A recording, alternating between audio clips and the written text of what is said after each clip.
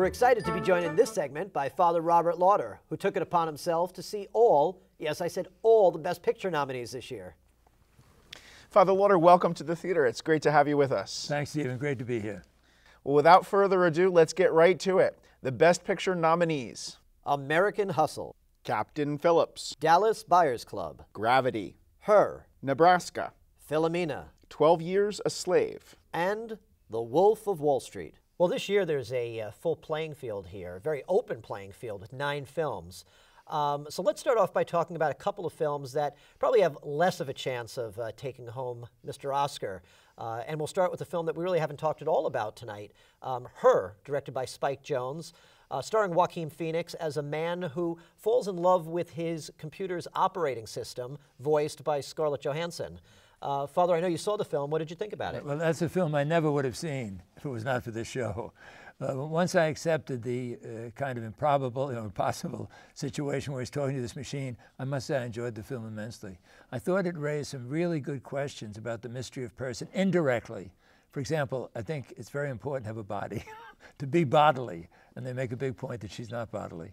Oh, absolutely. I mean, beyond the problematic elements of the relationship, which does, believe it or not, take on a sexual element, I think it does raise important and timely questions, not only about personhood, but about technology, our interaction with technology, and what Pope Benedict had written about in one of his World Day of Communication letters about how virtual relationships pose dangers to authentic interpersonal relationships. I think that those are all issues that are raised by the film, but within the world of the film, I want to sound a more cautionary note. I see this as a movie more in a post-humanist than humanist mode. I think it's a movie that's a little more optimistic about the possibility of relationships like this adding value to our lives. I don't think it's primarily a cautionary tale. I think it's more a movie about the possibility of finding legitimate meaning and value, even in relationships with computer software. Even if those relationships don't last, they can still add to our joy and help us to grow. Yeah, I think you might be right about what the creators intended to do, and I'm not quite sure how much I read into it that wasn't there, but I found it very, my mind was really racing when I was watching it, thinking. And at the beginning, he shows he's into pornography, which sets this whole thing up. He's a very lonely guy. Well, let's turn from Her to another controversial film on our list, Philomena, directed by Stephen Frears, based on the true story of a young girl who conceived a child out of wedlock in 1950s Ireland, was separated from that child at the church-run home where she was staying, and now, as an old lady, is trying to find her missing child. Aided by an atheist journalist played by Steve Coogan. Yes, as he describes himself, he's an ex-Catholic. Some of my friends think it's an anti-Catholic movie. I didn't think so, because I thought every criticism that he offers of the church, she counters with the real insight into the mystery of the church. So I don't think this film is going to win, but I really like the movie. I wouldn't classify it as outright anti-Catholic in the vein of the Magdalene Sisters, which was a total broadside. But I think it's legitimate to say that there are anti-Catholic elements in the film. Philomena, as played by Judi Dench, gives as well as she takes, and she definitely knocks Coogan's character off his sort of intellectual high horse. But Stephen Frears, the director, does kind of break out some of the typical Yes. brickbats that, individual Catholics may be okay, if a little simple-minded, but the institutional church is wicked and repressive, and it hates sex, and it goes on and on. I mean, the only thing worse than the nuns, who are duplicitous and heartless, are the gay-hating Republicans. Yeah. I found the character Judi Dench in some ways was very simple, but whenever she had to talk about her religion, there was a kind of a wisdom there. She really met him head on, I think, several times in the movie. I tend to agree a little bit with both of you. I can certainly see where the elements of concern are coming from some of my friends who also find it to be very anti-Catholic. I don't find it to be that way myself. I think that intellectually, the filmmakers probably tend to agree more with the Steve Coogan character, but I think that their hearts recognize that Philomena is onto something that Coogan's character doesn't have. And yeah, that's right. there's a kind of a shallowness and a glibness to the Coogan character, and I think that Philomena comes off as more of a real human being, and I think that her faith is definitely part of that. The one concern that I do have about the film is around the charge that the church was selling these orphans. This is something that the nuns have apparently protested didn't happen, and I would need to know what more of the history is to know how accurate or distorted the movie might be on that score. Yeah, I don't think the movie's going to win, but I wouldn't be terribly surprised if Judi Dench won. Yeah, I mean, well, and this is a great, great actress. I think they both work. The chemistry is great together, and I love her charge at the end that really sort of puts Christian forgiveness front and center in a way that kind of confounds the secular-minded atheist. He just doesn't understand the power of forgiveness and mercy. Moving on to another somewhat controversial film is Dallas Buyers Club with Matthew McConaughey really getting most of the buzz for his performance as a real-life Texas rodeo hand. His name is Ron Woodruff. Ron Woodruff, who contracts HIV positive. He's kind of living a promiscuous lifestyle. And he opens up a black market shop selling illegal medications that were not approved yet by the FDA. Father Lauder, your thoughts on this film? Yeah, I like the film very much. I didn't know Matthew McConaughey was this kind of an actor. I think he's tremendous in it. It holds your attention completely. I had a little difficulty with the female doctor as a character. I couldn't, well, I liked her. I didn't find it believable that she would relate this way to the patient. But in general, I thought the film was very powerful. And it gets you to empathize with all sorts of people you might never meet in real life. What I thought was interesting about the film is the way that it changes over the course of the story. It's very abrasive and hard to watch, I think, in the first half hour or so. But as it goes on, it becomes a more human film, a more humane film. The character kind of softens and you know, becomes more of a relatable character. And by the end, it's become about something even larger than empathy. It's become a meditation on mortality and on how death really it equalizes all of us and levels us in a very profound way. Oh, absolutely. It's about empathy, it's about mortality, but it's also about just, I think, compassion, particularly for those suffering, the dispossessed, the marginalized, much more than I think it's about some sort of endorsement of homosexuality. I think it's more endorsing just the inherent dignity of them as human beings. But on the other hand, there is more than a tacit approval of the gay lifestyle throughout the film, not to mention just the promiscuous lifestyle in general, gay or straight. Our next film is much less controversial and much better known to our viewers. We've already talked about it on this show. Captain Phillips, directed by Paul Greengrass and starring Tom Hanks. David and I both thought it was brilliant, so Father Lauder, let's hear your say. I have to agree with that. I thought it was a very, very exciting movie, and I had a strange experience. And I don't want to ruin the movie for anyone who hasn't seen it, but as I was watching it, I was certain that a certain character would die, right up to the last half hour of the movie. And then suddenly I thought, wait a minute, is this based on that news story I remember? And then it turned out that it was, I was wrong. But even when I thought I knew it was exciting, and then when I discovered I was wrong, I still found it exciting. And one of the ways it works is, I think, there are close-ups all through the movie. I don't think the camera's more than a foot away from anybody's face. So we're in the boat with Tom Hanks trying to figure out what would I do. So it was a terrific film. Really terrific. Yeah, I think I could draw parallels between this film and last year's Argo, where both films were based on real events. You knew how it was going to end, but you're still on the edge of your seat the whole film. Speaking of empathy with Dallas Buyers Club, this film also, I think Paul Greengrass does a great job of empathizing, not justifying the actions of the pirates, but at least empathizing and not demonizing them. And I think it speaks to what you had brought up during the summer season about the role of empathy even in the spiritual life.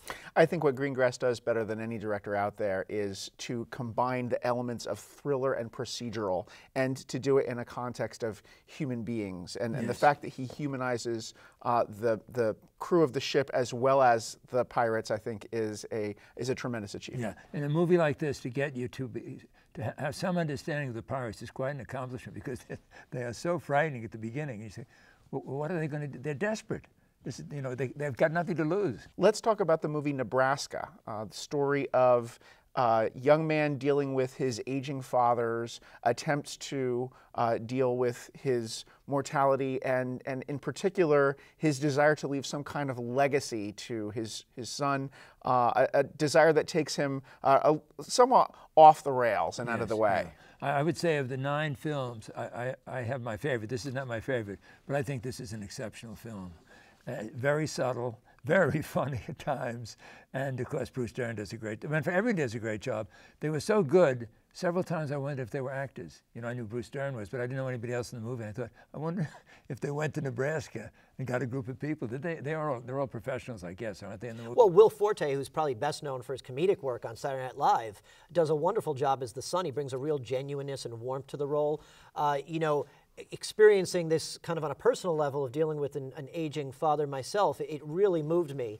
And like you said, it's dealing with a very serious subject matter, but it's leavened with humor. And I think to be able to find humor in those difficult times of life, and it's done so well. Yeah, I think when they finally connect with very simple acts of kindness to one another, it's very believable.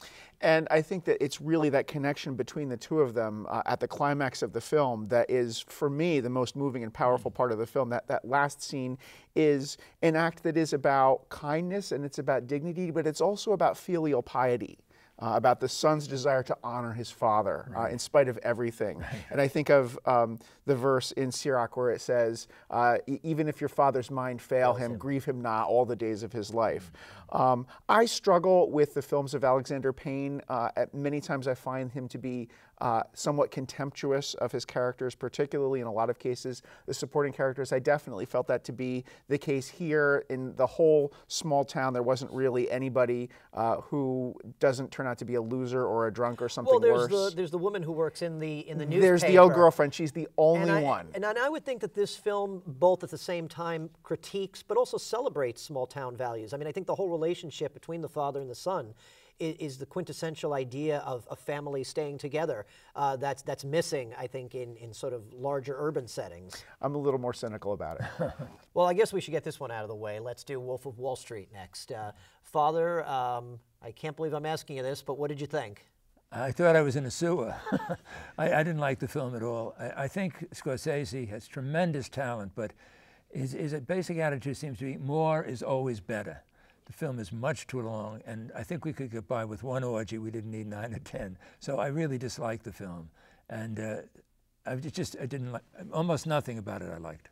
Yeah, I mean, I don't necessarily buy the charge that he's somehow trying to say greed is good, but he's not saying it's bad. I think he's just putting it up there and asking viewers to decide. And, you know, I think, as you said, I think less would have been much more. I think in critiquing excess, he's guilty of excess himself. I think in several of his films, he doesn't stop. You know, we got it, and then he just goes on. You know who used to do that? Cassavetes, John Cassavetes. He felt he needed a good editor.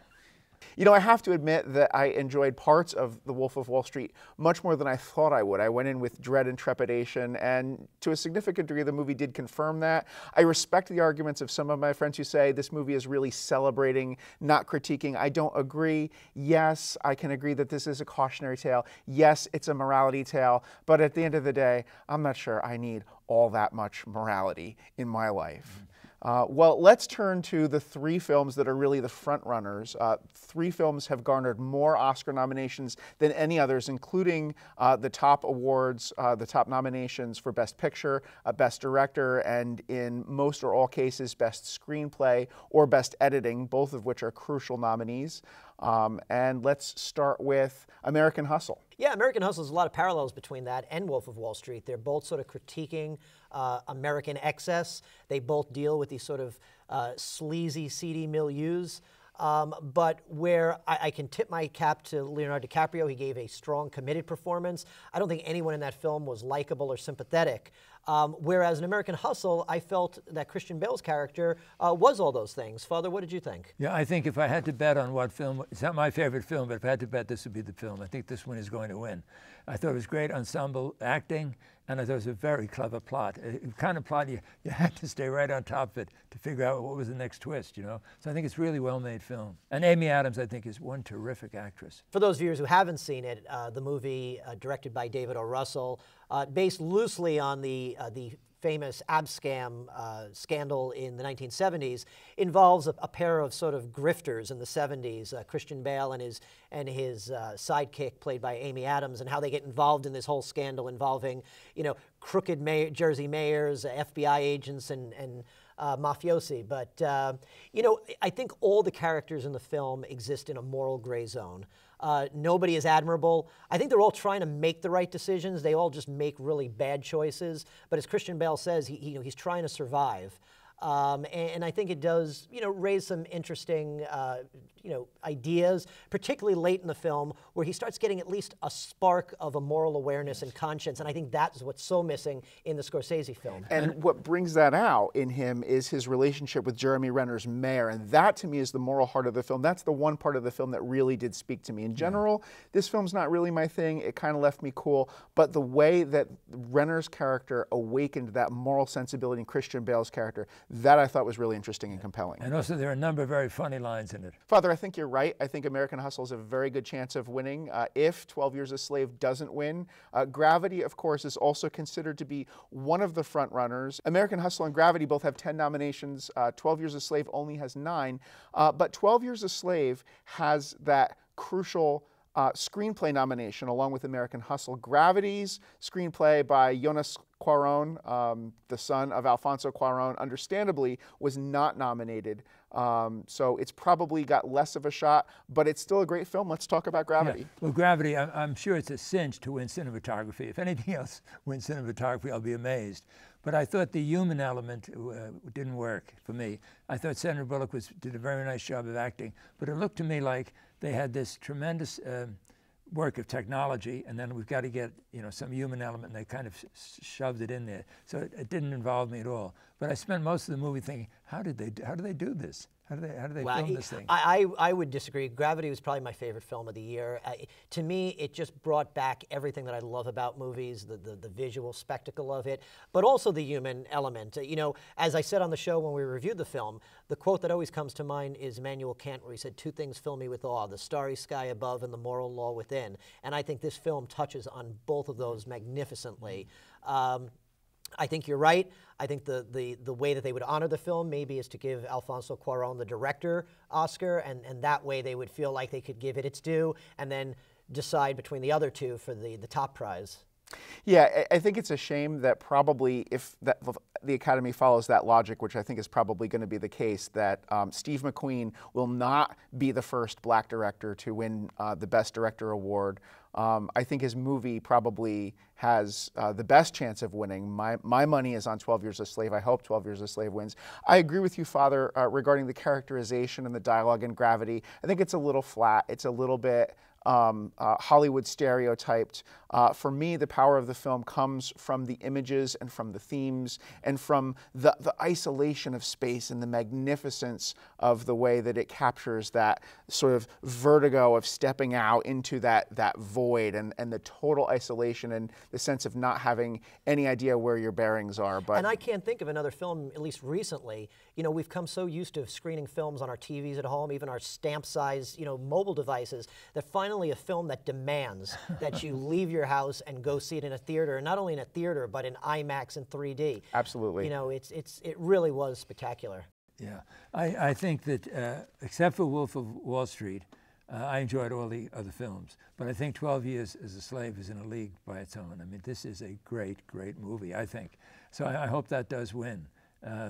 I liked everything about it. A number of my friends are not going to see it because they've heard it's too violent.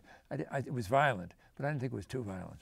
I mean, I think it's okay. It fits into the plot. Well, as one critic said, you know, between Gravity and 12 Years a Slave, 12 Years a Slave is the film that has the gravity.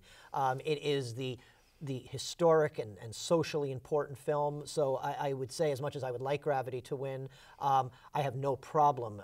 12 Years a Slave is a masterpiece. It's not only is the violence part of integral to the plot, but I think it's also, and this is what's really key, it's integral to the characterization. A lot of people have compared the scourging scene in 12 Years a Slave to the scourging scene in Mel Gibson's The Passion of the Christ.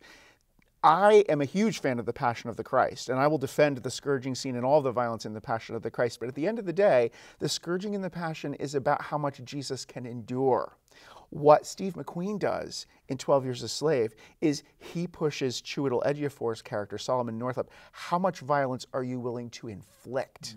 Because he's ordered to do it, or else his master will do it, and that's going to be much worse. And yet there's still a limit beyond which he can't push himself. Well, I was watching the film, and I went with about 10 people to see this movie. A number of us said we kept thinking of Nazism.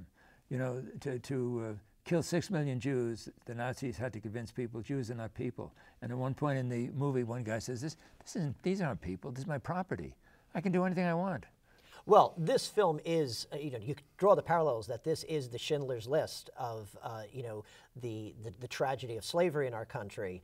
It really is, you know, to think that this is the first film that deals with slavery with a slave as the protagonist. And that's where it really goes even beyond Schindler's List, because as wonderful a film as Schindler's List is, the Jews are kind of in the background. They're in the margins. The story centers on a German character. Now that background is extremely important in Schindler's List, but it's seen through Schindler's eyes, not the people who are actually experiencing the Holocaust. Yes, and giving Solomon Northup the dignity of making him the protagonist in this film, I think that is a towering achievement which is going to stand for a long time. I hope I'm wrong. I hope more films come along that do this. Certainly there's an opportunity. I would love to see movies made about people like Harriet Tubman and Frederick Douglass, if Hollywood's up to the challenge. You know, I have to say before we move on that I think really the stamp of the film that stayed with me, speaking about how much being pushed to how much violence he can inflict, at the very moment when he would be most justified to inflict violence, when he's freed at the end, there's no malice. Yes. He walks off with his dignity, without any thought of inflicting any more violence. He's experienced it so much that I think he's had his fill of violence. Well, and what that really does, I think, is it deprives the viewer of that kind of vicarious satisfaction. Yes. This movie offers no satisfaction. Yes, that's a good point. Yeah. He goes back to his family, but there's no revenge, and that's such an integral theme in Hollywood today, wouldn't you agree? Yes, yeah. And once again, I hate to ruin the movie for anybody, but the way his family welcomes him back. 12 years, they haven't seen one another. It's really deeply touching. And I think I have to say, since we're talking about Best Picture, not only is the themes and the story itself so powerful, but it's a beautiful film to watch. You never think you'd say that, a beautiful film about slavery, but it is a visually magnificent film as well. And that very visual beauty only serves to underscore the oppressiveness of the circumstances. It parallels sequences in the novel, the actual novel by Solomon Northup, in which he talks about the birds in the trees and how when he sees them, you know, just the beauty of their song, but all it fills him with is desire to fly back home to his children. Yeah. Get away. Well, while we're speaking about Best Pictures, one of the Best Pictures from last year's Academy Awards and one of my favorite films of last year, Les Miserables, will be the closing night film at your upcoming film festival. That's Can you right. talk about That's that, right. Father? Yeah, we have 6 good films. We have The Mortal Storm. I don't know whether either of you remember it. Well, you don't remember it, but maybe you've seen it on TV. The Mortal Storm, Margaret Sullivan, James Stewart, Robert Young, and Frank Morgan, The Rise of Nazism in Germany. And Metro-Goldwyn-Mayer made it before we were in the war, which took a certain amount of courage. But and they never mentioned the word Jew in the film, they never mentioned the word Nazi. But still, the German market closed. They would not show any more MGM movies. Anyway, that's the first one. Then we have 12 O'Clock High, which is a great war film. Then we have a French film, The Chorus, in which a man tries to deal with juvenile delinquents through music, through forming a choir. And then we have Guess Who's Coming to Dinner, Sidney Poitier, Tracy, and Hepburn. So it's a pretty good festival. I'm getting about 80, 90 people. I'm glad we can do this, spread the word about it on the show. Sure, happy to do that. Before we close the segment, of the nominated films for Best Picture, your favorite, Father? 12 Years as a Slave is my favorite. I'm going to go with Father. I'll be the odd man out here, and while I absolutely love that film, I'm going to go with Gravity. Which is number 3 to my number 2 of 12 Years a Slave, so we're not that far off.